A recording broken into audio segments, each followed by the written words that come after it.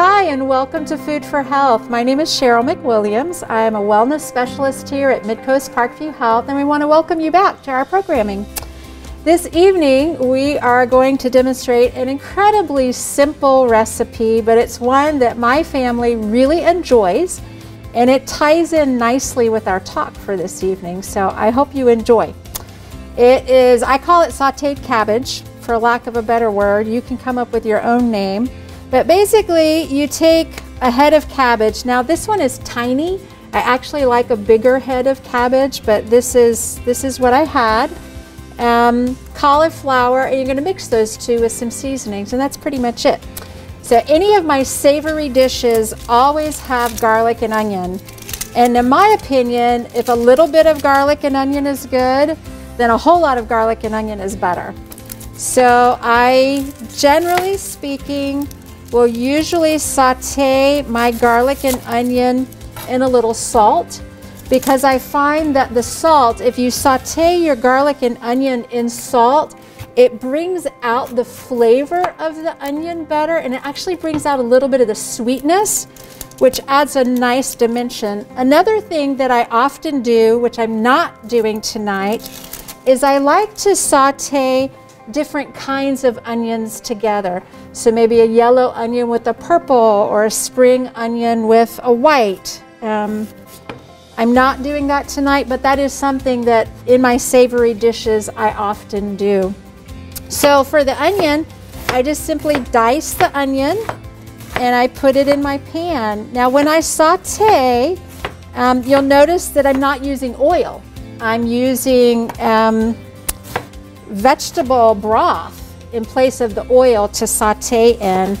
And for tonight, I did buy vegetable broth, which pained me greatly because I ran out of it in my own kitchen. I usually make my own, and it's so easy to make, and it's so much cheaper. I spent like $4 on this crazy container of vegetable broth, which will never have the flavor, the robust flavor that you'll get when you make it at home. But I didn't have any, so here you go. You'll use about 2 to 4 tablespoons, just enough to saute it. Now when I make my vegetable broth at home, I take leftover vegetable pieces, so like the stems from the cauliflower, the stems from broccoli, the end pieces of carrot and celery, the end pieces of the onion that I just threw away. I would take off the brown paper and put that in a pot as well. So whatever end pieces I have, the stems from mushrooms, any of that kind of stuff, I just simply put it in a pot, cover it with water, and let it simmer on the back of my stove. And I'll let it simmer for a couple of hours, and it will just cook right down. It'll get all of the color and the flavor out of those vegetables. And then I'll pour it through a sieve, and I've got this amazing, wonderful vegetable broth that I didn't have to buy. And I'll have at least a quart of it, sometimes more, depending upon how many vegetables I'm working with. And I usually just keep that in a jar in my refrigerator, and I use that for when I'm sauteing, or when I'm making, say, a soup and I need a base for my soup. If I'm not going to use it all fairly quickly, then I will pour it into ice cube trays, and I will freeze those, and then when I want to saute something, I can just pop out an ice cube of that broth and use that for sauteing. It's a wonderful way to use those end pieces of your vegetables so that you're getting the full amount of nutrition available in the food that you work so hard to purchase. Food's expensive, and we want to get as much, bang for the buck as we can. And I hate to see, all that nutrition just go in the trash. I always like to use it as much as possible. So there's my onion. Just diced it right up there.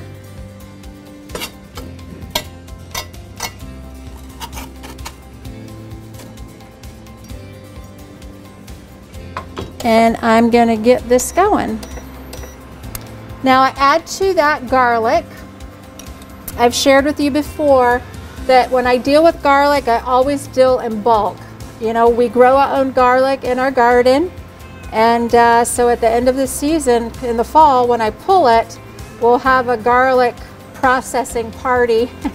And I will peel it all, stick it in a blender or a food processor and just whiz it down so it's minced.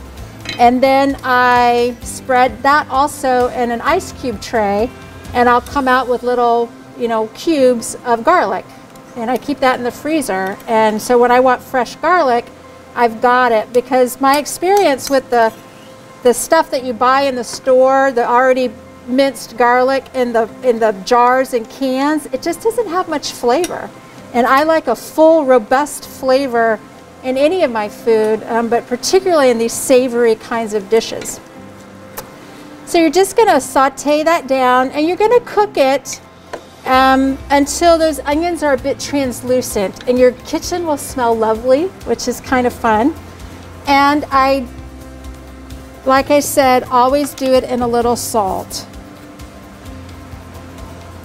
I think the recipe I said 1 teaspoon, but honestly, usually I start off with about a ½ teaspoon and then adjust from there. And what I find is that when I saute my onion and garlic in salt, I end up actually using less salt in the overall recipe, because those onion pieces and garlic pieces will take on the flavor of the salt, and they permeate your dish such that you're getting a little piece of salt permeated through your dish. You're not having to add extra.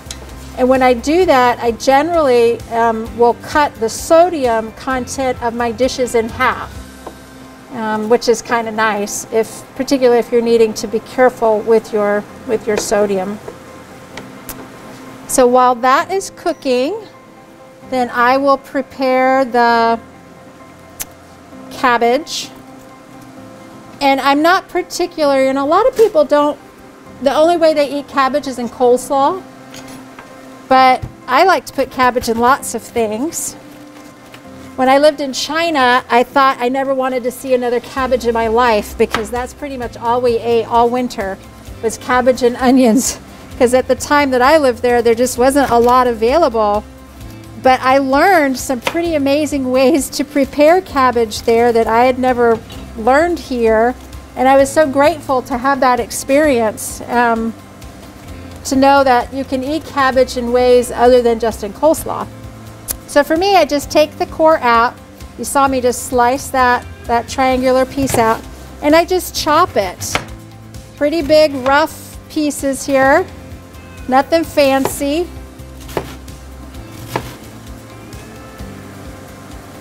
And I dump it in. It's not quite translucent here with the onions, but almost. So for the purposes of tonight, I'm going to go ahead and do that.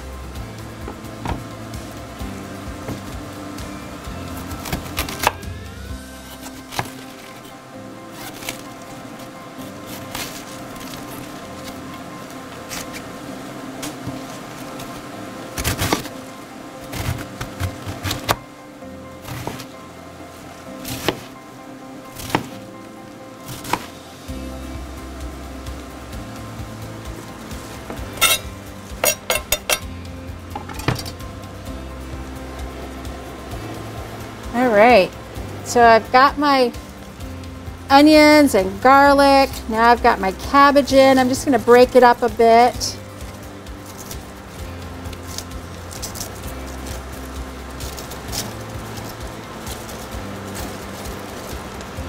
And that's going to cook right down. Now I don't cook it until it's mushy. A lot of people, when they cook their cabbage, they cook it until it's just a mushy mess. And I like to have some substance and some texture to my food. So I don't cook it down until it's just a mushy mess. I'm gonna stir that right in there. Now you want to keep an eye, because sometimes when you're working with broth instead of oil, sometimes you might have to add a little bit more, which I am going to here.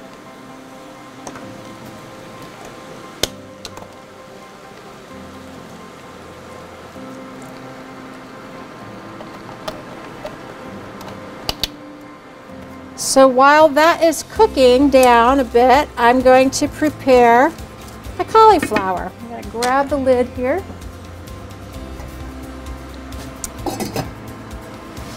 Now, when I work with cauliflower, I destem it. And these little pieces here, if I'm making some cauliflower centered dish, like maybe a cauliflower curry or something where the cauliflower is sort of the main thing, then I'll leave this stem on. But for the purposes of this, I don't want to have a big chunk of cauliflower. So I will just simply chop off that piece, and then I break apart the little bite-sized florets. And it makes it a little bit easier to deal with. I will keep this, and sometimes I will shred it and make it into like a coleslaw, like a cauliflower kind of coleslaw thing if I have a plenty of it. But if I just have a few of these, then I'll set it aside for when I make my broth. And I will accumulate 2 or 3 days worth of vegetable ends, vegetable pieces, until I have, you know, a little dish that I can make broth with. So you're just chopping off that tail end there and then breaking it apart into little bite-sized pieces. And because this was such a small head of cabbage, that's about all I'm going to do for this recipe. I'm using cauliflower, but you could use broccoli just as well. Let's see how we're doing here. Yeah, we're coming along nicely.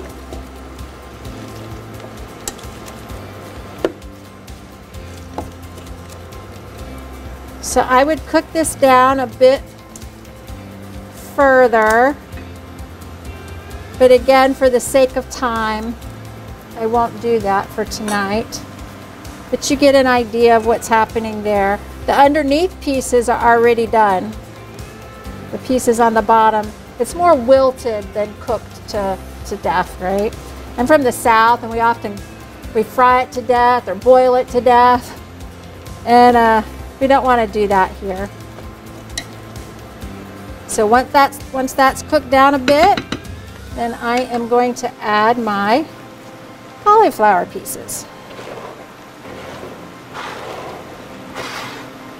Or it could be broccoli.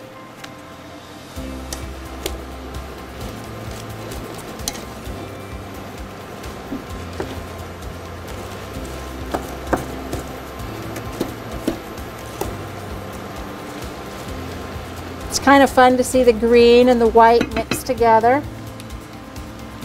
I am going to add just a little bit more broth here.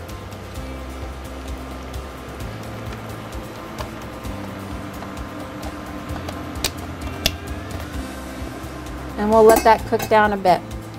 Now, I'm a fan of trying to make things as simple as possible. And I want to feed my family and myself nutritious food, but I don't have a lot of time to spend, you know, I don't have all day to spend in the kitchen, right? So I tend to make a lot of one dish meals where it's just everything is in the same pot. I don't always do that, but honestly, during the week when life is just crazy and everyone's doing school and working and all of that good stuff, then I'll frequently do a one dish meal. So for the purposes of this, I'm going to add some beans. This happens to be kidney beans. I normally will use whatever beans I have prepared on hand. It might be kidney beans, it might be garbanzo beans, it might be whatever. But I'm adding it for the protein content, for the nutritional value of the bean, for the fiber of the bean. And for tonight, I'm using kidney beans, which I'm a fan of kidney beans actually. But it also adds a really nice color when you're preparing this dish. Now at home, when I'm making my beans, I use dried beans, and I will soak them, wash them, soak them, pour the water off, then cook them. And I always cook extra. So let's say I'm making garbanzo beans because I'm making chana masala or some, you know, wonderful garbanzo dish. I will cook extra, and that extra then goes in my freezer. So when I want to make, say, hummus, all I've got to do is pick out that package of of cooked chickpeas right out of my freezer. I do that with pinto beans, I do it with kidney beans, black-eyed peas, any of that kind of stuff.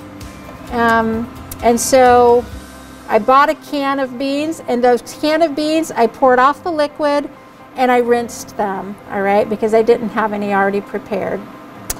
So that's that part. And I'm also a big fan of greens. I like to try to put greens in lots of places. So normally, to tell you the truth, I normally put kale when I do this. I like kale, but I did not have any kale. So I'm using spinach, which my daughter actually prefers in this particular dish. I'm using frozen because that's what I had on hand. My point in telling you that is that recipes like this, you can, you know, pick and choose and tweak them to how you like them. It's not set in stone. So I used cauliflower tonight. You could use broccoli. I used kidney beans. You could use any other kind of bean. And for the purposes of tonight, I'm using a little frozen organic spinach. Now this can be served as a main dish, say over brown rice or over groats. If you've never worked with groats, that's really fun. It could be served as a side dish. But for us, we normally make it the main dish, and we'll have some sort of a grain with it.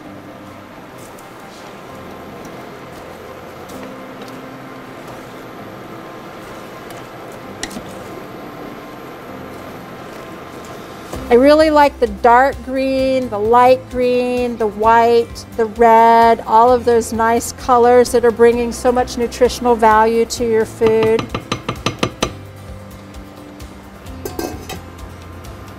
And sometimes that's it. I cook it and we eat it and it's great. Occasionally though, I will grate in some ginger if maybe I'm in the mood for a little something more Asian. And I would do that when I'm cooking the onions and the garlic. I would just simply peel the ginger and grate it in there, about a tablespoon worth, or a little nubbin, you know, that you can break off of that ginger. If you do that, it's going to give it an added dimension. It does tend to lean it a little bit more in the Asian direction. And then I will often add turmeric. I like to put turmeric in as many places as I can. Turmeric is very good for you.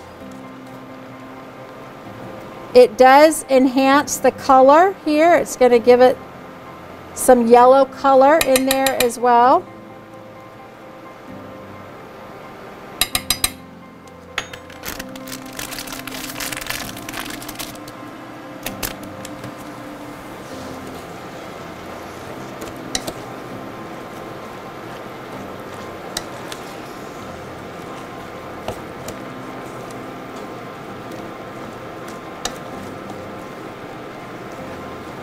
So that garlic and onion really permeates so many of the dishes that you make, particularly if you add a little salt when you're sauteing it. That is really such a key point in any of your savory kinds of dishes.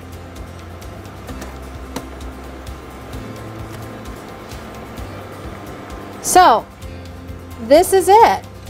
Now, if you were in an Indian mood, you could easily add this, you know, tweak your seasoning and give it a more of an Indian flair. If you're in the Asian mood, you can tweak those seasonings and give it a little bit more of an Asian flair. So you can play with it. And I do encourage you to play with your food because we have some pretty amazing things available to us here and lots of nutrition. So that is that. I hope you give it a try and I hope you enjoy it.